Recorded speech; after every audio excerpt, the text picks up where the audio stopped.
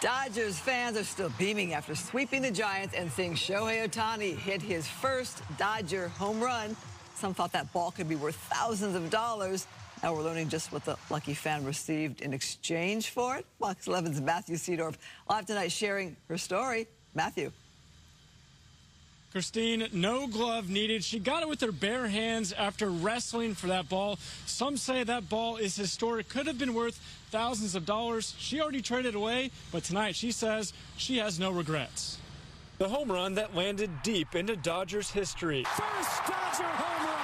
Shohei Ohtani's first homer wearing Dodger blue. Amber Roman and her husband seen here celebrating, holding up the historic baseball. I picked her up. I was trying to have everyone see her, you know, like it's such a special moment. I was overwhelmed. Can't really describe it, but it was just really, really good moment.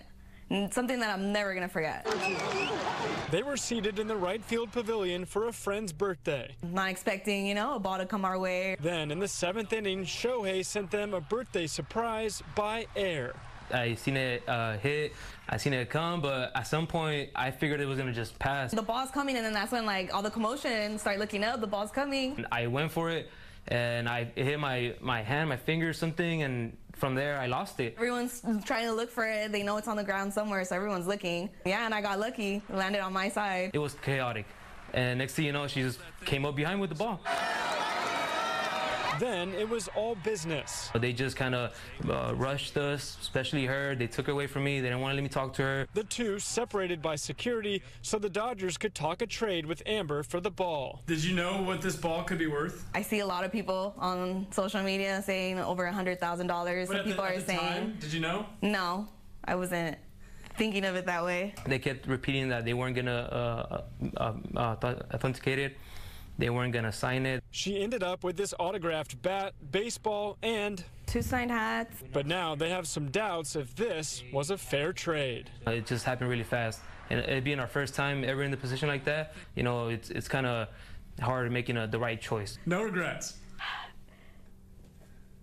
Yes and no, but I'm happy with what I got. I'm grateful that, you know, they gave me that at least. So she is grateful, but says that she does want to meet Ohtani himself, maybe get a picture. We reached out to the Dodgers, and so far tonight, we haven't heard back. Reporting live, Matthew Seedorf, Fox 11 News. Because the initial reports were that she did meet Ohtani, so she's saying there was no meeting. They basically just handed her this stuff.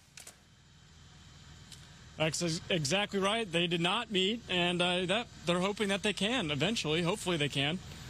That would be cool. Yeah, she kind of lost her leverage at this point. But I guess the right thing to do. I think it's the right thing to do. Great story. Thank you. What would you do in that situation? I thinking would let him have the season ball. Tickets, maybe playoff tickets, a picture with Freddie. You got demands. That was smart. Ohtani. They separated them out, which was an interesting tactic there. Yeah. All right, Matthew. Thank you. By the way, great mural behind you there. Yeah. Matthew.